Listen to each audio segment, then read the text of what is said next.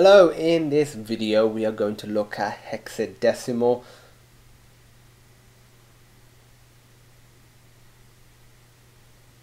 Hello, in this video we are going to look at the hexadecimal system. You can think of this video as like a quick crash course for hexadecimal. You'll get all the knowledge you need for doing most things in hexadecimal, but hexadecimal is such a big topic. Though you can understand the basics and that will get you through your computer science life, there's so much to learn. But again, like I said, this is just going to be a basic system. So hexadecimal, what is it? It's a base 16 mathematical system used to simplify how binary numbers are represented, because binary numbers are stuff like 0001, that's 4 bits, and that is the number 1. Obviously if you had 111, that would be F. No, not F, sorry, the number 255. I was skipping to hexadecimal then. Something like 000100011. So that will be, let's have a look what that is. That will be 16 plus 3, which is 19. So that looks about right. That will be the value 19. So we're not really going to be talking too much about binary in terms of what it is, because we sort of expect you to already know binary if you're looking at a hexadecimal video. A hex digit, or I prefer to call it a character, because a digit suggests it's a number, whereas a character is quite broad. It can be any of the following 16 digits. So valid hex, I'll put digit / character simply because a lot of places will refer to them as digits. Valid hex digit characters, there you are. You got 0, 1, 2, 3, 4, 5, 6, 7, 8, 9. And then after that you get A, B, C, D, E and F. So this is 0, you got like, so there you have your 16 different digits, and each hex digit reflects a 4-bit binary system. That's I don't know what happened there. 4-bit binary system. You probably, or pretty much guarantee, will have come across hexadecimal numbers if you've done web development, especially CSS. You'll come across them in the form of something like this, something along those lines, and this actually represents a color. And like I was saying, each one of these hex digits represents a 4-bit binary sequence. So let's just show you how each one of these works. You may also see represented as something like 0x, like 00FF. That's also another hexadecimal number. You just need to look at these 4 digits to the right of the X for the hex digits. So let's have a look how they work. So you got 8, 4, 2, 1. This is just binary. So if you had the value F, you just have a look at how many digits there are.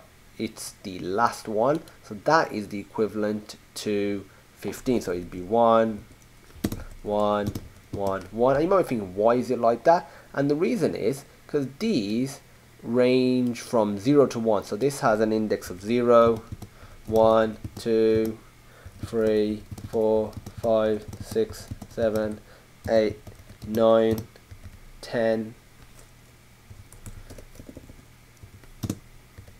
11, 12,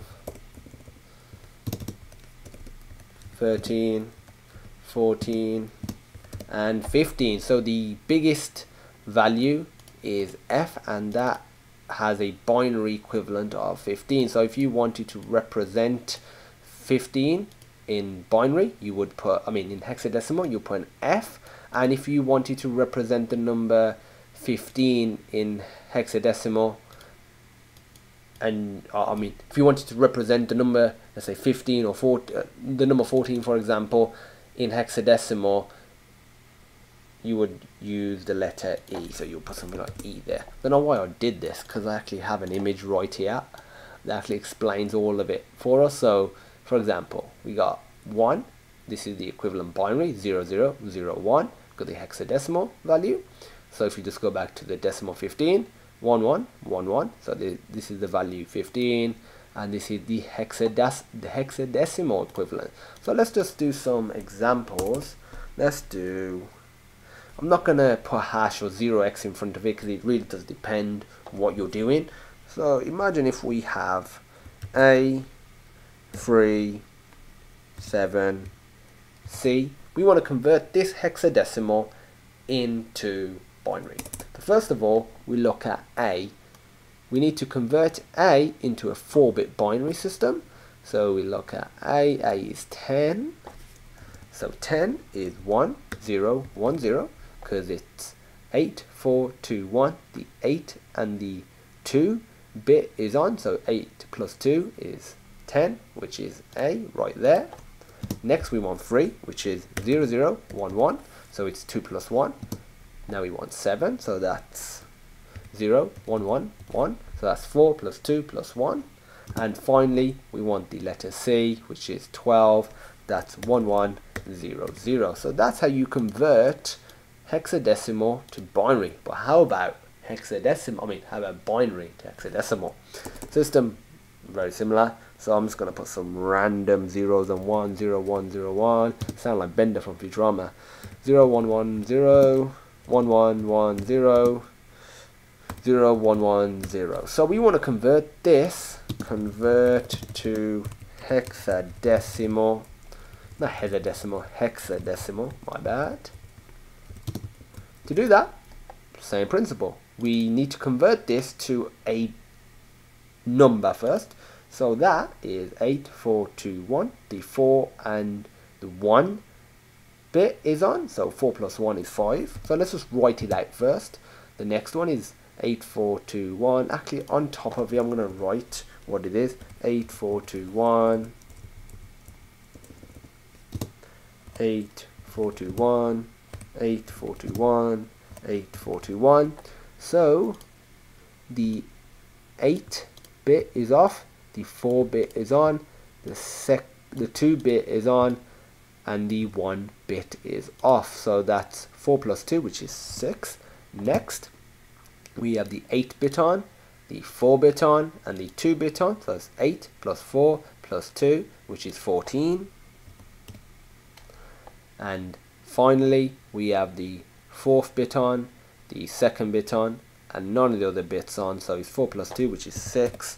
And now we can just look at our table, where it's this little better looking graph, or it's my dodgy little table list here.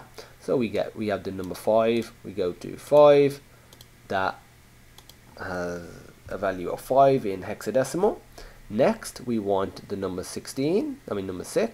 6 has the hex digit 6.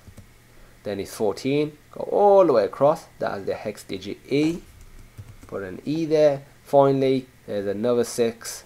So we have the value 6. So this right here, converted to hexadecimal, is 56E6.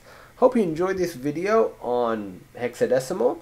If you have any questions, feel free to post them on our educational platform, sonarlearning.co.uk/questions.php. There'll be a link in the description to that. Keep with hexadecimals, some really cool stuff. Like I said, if you have any questions, feel free to post them. If you like this video, please give it a thumbs up. Please comment and hit that subscribe button, as it really does help us.